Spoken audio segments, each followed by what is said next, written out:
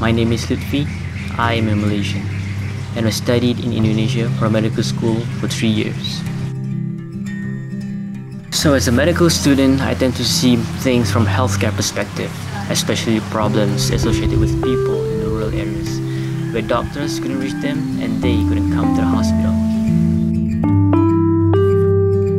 The whole thing started when my family and I were approached by an ethnic minority in Cambodia seeking donation for a school fund. So later, we decided to pay them a visit in Cambodia. It's true enough, they really need help. There was a time when we went to a house of an elderly woman. She has been complaining of blurred vision and was prescribed various medications for her treatment. But the problem was not that the medication was ineffective, but rather she couldn't get to the clinic to get the medication and pay for it.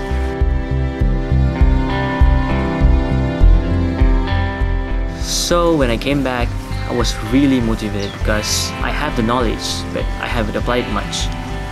So I talked to my closest friends who are also medical students, accounting students, architects, and we say, why not we try to set up an NGO which will be the first to raise funds to set up a hospital.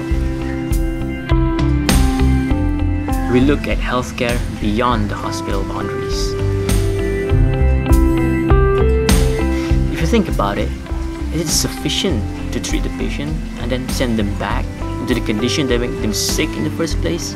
Like you treat a person with a lung infection, for example, and you send them back into the house with holes in the roof.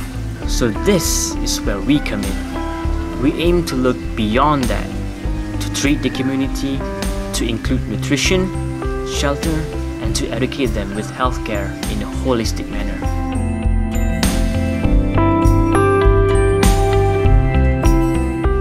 Our NGO will be 2 years old this May.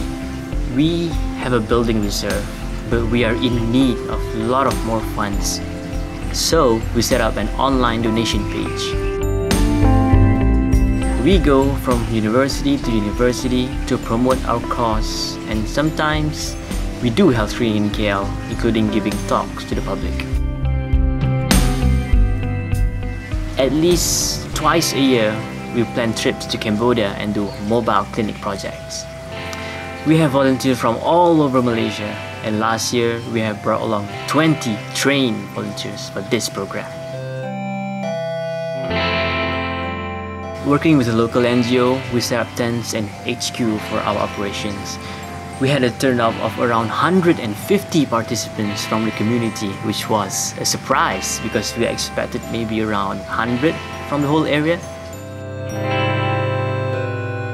You see, there's so much suffering in this world. Step back and reflect on it. When you reach the end of your life, would you think about your bank account? Would you think about the material success? I don't think so. Happiness and success lies in knowing what you have done for others.